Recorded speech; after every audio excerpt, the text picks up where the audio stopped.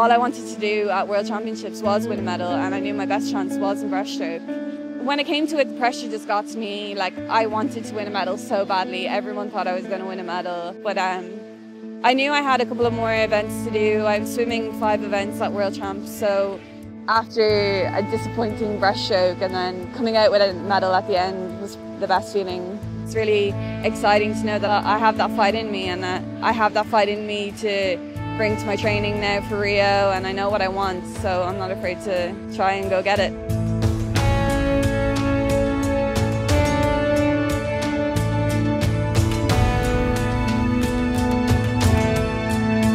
Swimming is an individual event when you're in the pool, when you're racing, but people don't realise it's a team effort. Like, it's not just one person doing it alone. If it's one person doing it alone, they're not going to get very far.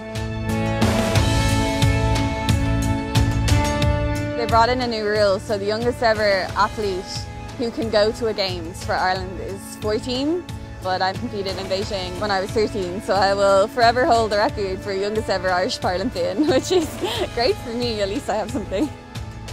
I'm not just focused on the Paralympics next year. Basically, that's the end goal, but I have so many competitions leading up to it.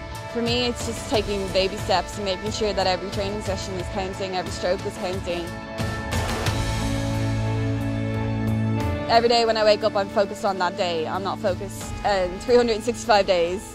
I'm focused on each day as it comes.